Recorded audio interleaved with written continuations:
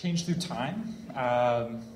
This presentation is a survey of 3 recent projects that deal with the theme of representing or experiencing change through time. Included in it will be 9 different timelines and 3 pavilions. Diversity of tactics. A lot of our work, not all of our work, but a lot of our work does focus on the idea of telling time. And so what we're interested in about telling time or history is how time is represented, both textually and visually, and how users or people, even ourselves, experience it. So a big project we're working on right now is for the Venice Biennale of Architecture with the Migrating Landscapes Organization, Jae Sung Chan, and 548796 Architects. We are currently, we have made 8 different timelines for 8 different Canadian cities through the lens of migration, spanning from Vancouver, this is the one you're seeing here, 50 feet long timeline of history of the city as it develops through migration. What we were interested in at first, this timeline is a very kind of classic way of telling time. Timeline is a kind of art that's been done since the 1700s. A very linear approach, showing time, making people walk this 50 feet, not really playing that much with it. Also, Calgary is the same way. What we try to do with time is not only show information, but also data. So as you see events flowing through time, there's these kinds of things that are happening. We also try to mix it up with statistics. So the viewer themselves starts to piece together a kind of history. With the Halifax timeline, we took a shift. We moved away from the strict line, and we decided to try and approach history with a little bit of a more cyclical approach. That began with opening with a Micmac creation story opposed to geographic information or geological information. And it also included curating the stories a little bit more. If 2 stories or 2 facts were 20 or 30 or 40 or 50 years apart, but they spoke to each other in terms of not necessarily cause and effect, but just a relationship or a flow forward through time, we would just pucker them next to each other. This was something that we continued to develop with the Montreal timeline and then conclude with the Toronto timeline. We also started to experiment with mapping people's migration stories or like their personal maps. And so we're now working with telling time through maps.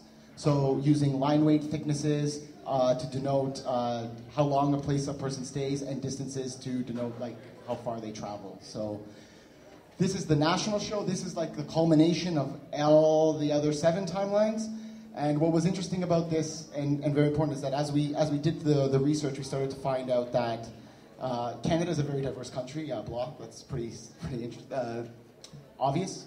But the idea was that we use these kind of hierarchies in terms of like leadership, legislation, regional histories, statistics, and then this kind of like visual timeline to kind of show this kind of coming together where in the end we're all different, but somehow this federation that we created guides us. And we tried to use this through this kind of heads of leaders through like since 1867 of like immigration, people who led immigration and people who also led industry. You're currently seeing the timeline of currency, tells the history of money from the formation of language to present day. It's an acrylic room in a safety deposit box room that's held together with steel.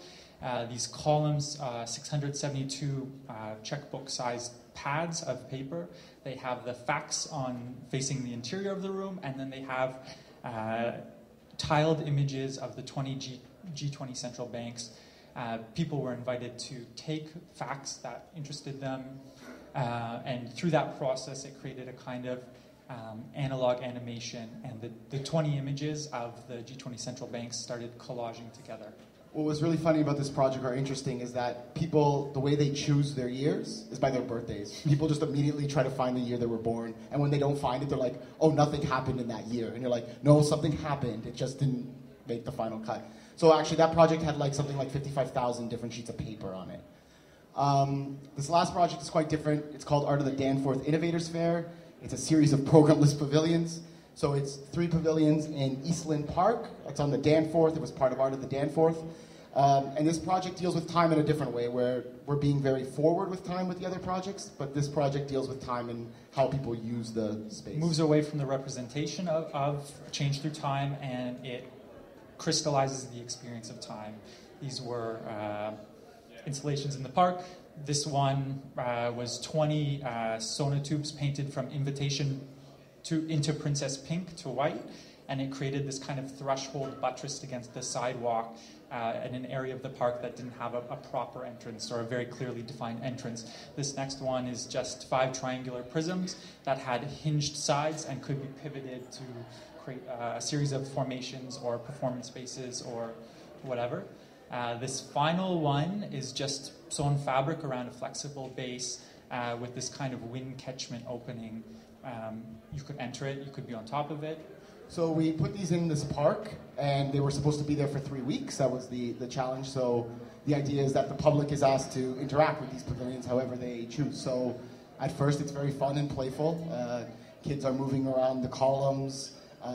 They're going inside the chute. They're moving around the large ABS piping. But as we slowly found out, is that in the end all the pavilions were basically destroyed.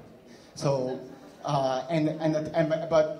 so this project started to represent something else through time, where in real space or with these other activities, it's the pavilions themselves took on different shapes. Like the interaction, where in currency is shaping something completely different.